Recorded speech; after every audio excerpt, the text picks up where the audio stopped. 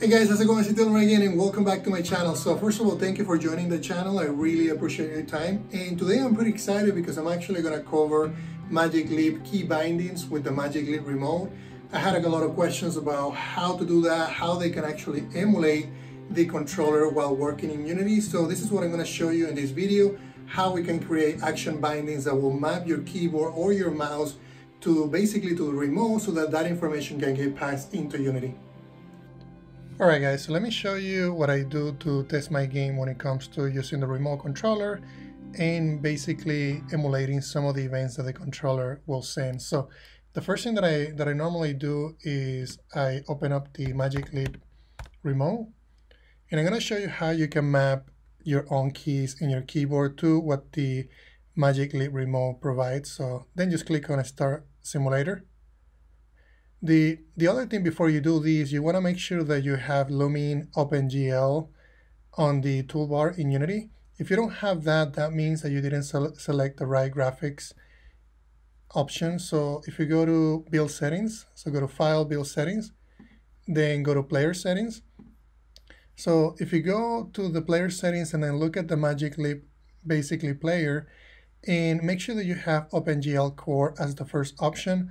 If that doesn't do it for you, also go in and click on this down arrow, and then make sure that you uncheck the Auto Graphics for Mac or Auto Graphics for Windows, depending on the operating system that you're running. Once you do that, you're gonna get the option, and then just go ahead and select the, drag in and drop the OpenGL as the first option, and the same thing on the Lumine. So once you've done that, it's gonna ask you to restart the Unity editor. Just go ahead and restart it. Then the other thing that I did, I went to Magic Leap and I click on the import. There's an import support libraries. Make sure that you do that, and that's going to import everything that it needs in order for you to connect to the Magic Leap remote. So once that is ready to go, you just have to hit play, and that will connect to the Magic Leap remote, assuming that you already started the simulator, just like I did. So once you have that going, you can just basically minimize the Magic Leap simulator, and we can basically focus on this. So on the Magic Leap remote, you have a lot of different options, and the one that I want to do for this video is looking at the action, what they call the action bindings.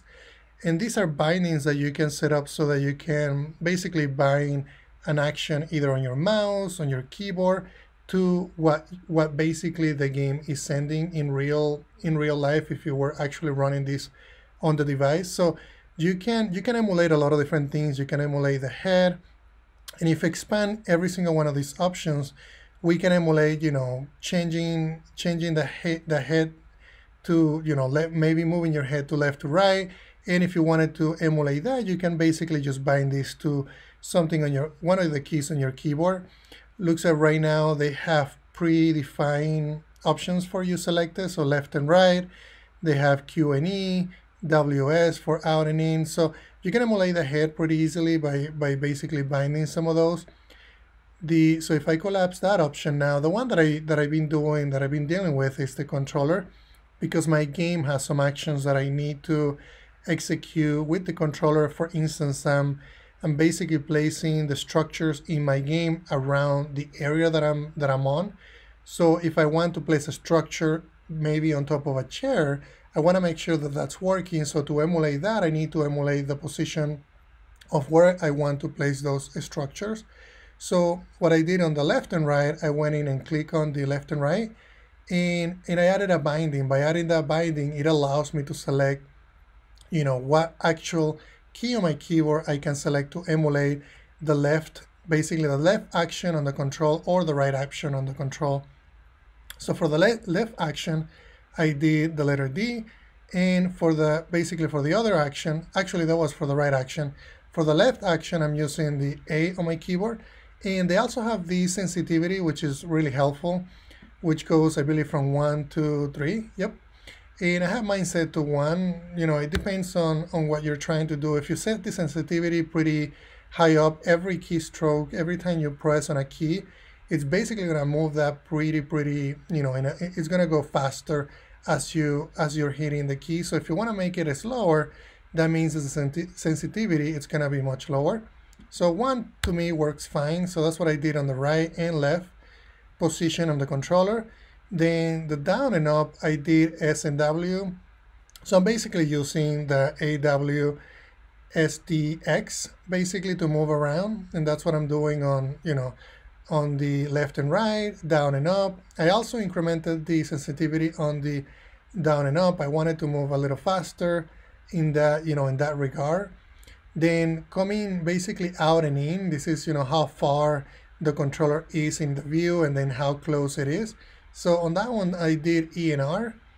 Then I also changed, the rotation, then the pitch. So what I want to show you, let's go ahead and change some of these so that you can see how they react to the game. So if I go ahead and let's just resize the game, I'm going to dock the game on the, basically on that panel.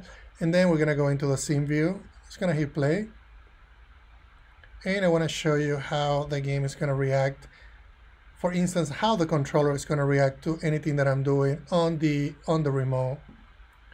The other thing that I'm going to do once it gets connected, I need to also select the room that I want to emulate. So I'm actually going to do it now. Let's go ahead and do it now and wait until this connects. Normally it goes fast. I think I got to a point where I really need to restart the operating system. It's been taking longer than normal. But normally you just hit play and it connects. So let's just wait for a minute. So another thing to mention while that is running, if you're basically dragging, you can drag around by holding your left mouse click, and you can see how I can look around the area. I can look up, I can look down, and looks like it's already connected. So one thing to know is as I'm moving around, because I have a component in here that is called the ML Spatial Mapper, and that is doing a mapping of the entire area. So as I'm moving around, it's actually creating a mesh of every object that it finds around the room. So you can see I have a mesh of the couches, I have a mesh of the map, also the table and the lamp. And that is helpful because if you want to place an object that is basically maybe above the couch, it needs to be, basically the game needs to be aware of all the objects so that it knows the position of where to place them. So if I go down here and you look at my view right here, you can see that I have two different controls. So if I do W, you can see that went up pretty fast.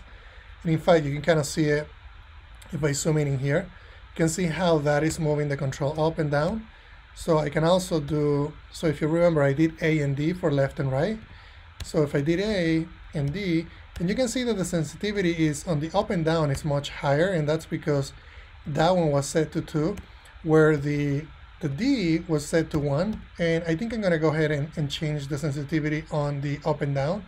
Let's go ahead and do that. So if I go down to my action bindings and look at how we have, let's go ahead and change it to 0.5 and see what happens. Change it to 0.5 on both, on up and down. So you don't need to save anything in here, it automatically saves for you. You just need to close the window. So now if I do up and down, you can kind of see. So this is really helpful when you're like in close proximity. And now it feels more natural, like, if I'm moving up and down. In fact, if I do left and right, we do the exact same thing.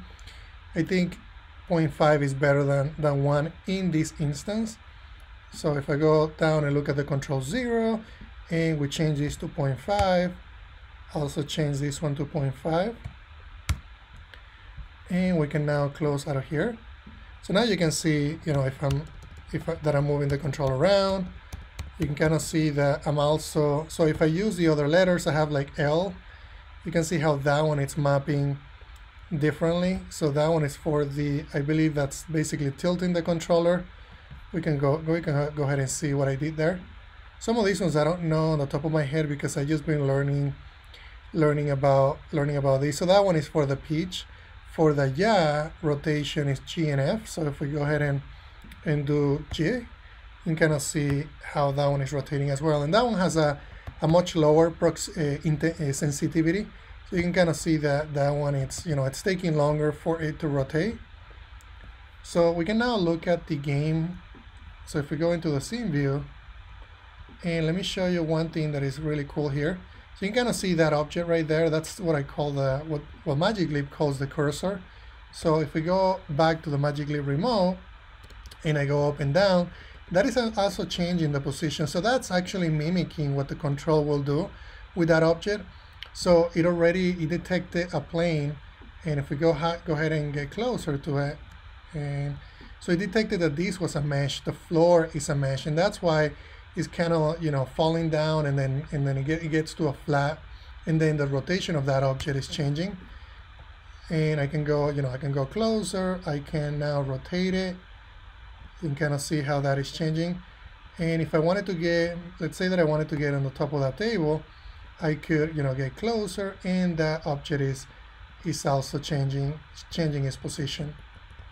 So let's go ahead and go back to, so what if you wanted to, you know, if you had rotated this screen and you wanted to go back to the normal position, you can click on this and it will basically put you back into where you were.